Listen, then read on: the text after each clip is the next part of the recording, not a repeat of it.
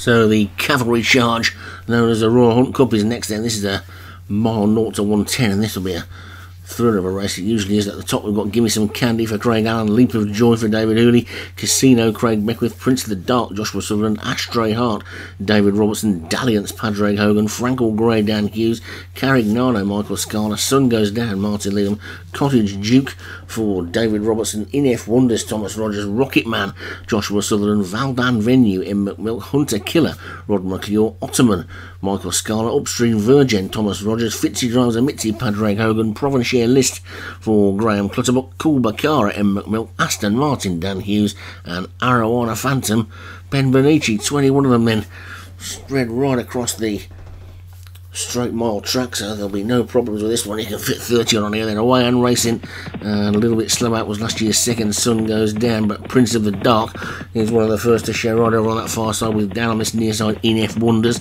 Also close up there is Carignano, Leap of Joy is not far away from the lead. On the Rocket Man running for its head there was Carignano, but it's INF Wonders who's gone on from Leap of Joy over on the far side.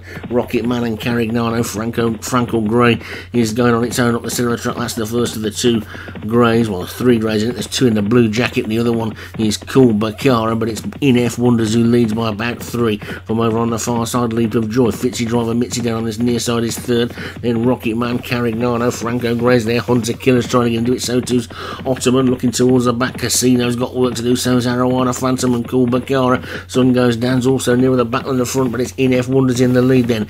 INF Wonders from over on the far side where the pace looks to be then. Now is Ottoman, Prince of the Dark, Leap of Joy, Carignano, and in fact it's Ottoman down on this near side, 2 in the same gun as Ottoman's come through the challenge.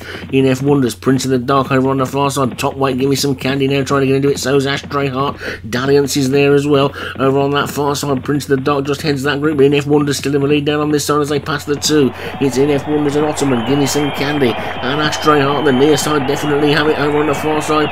The one in the lead there is Prince of the Dark, but it's now Ottoman in the lead down on this near side. Ottoman from Give Me Some Candy, INF Wonders, Prince of the Dark starts to get going again. So too's Upstream Virgin come with a big blocking run. They're racing down to the final half furlong now. All the backmarkers are coming through to swamp the leaders. It's going to be mighty close. Ottoman. Casino's come through from nowhere. Casino hits the jackpot, and that one came from absolutely nowhere. And when the chips were down, Casino got going and took that one from a fast finishing Voldon Venue. Didn't even get a mention, I don't think.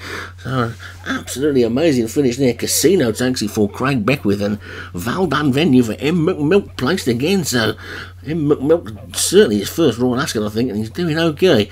Ottoman for Michael Scala was 3rd, Leap of Joy David Hooley 4th, and Prince of the Dark was 5th for Joshua Sutherland. So that's 9 races in and 8 different trainers with a winner so far. Only the one having a double that so far has been Darren Thompson.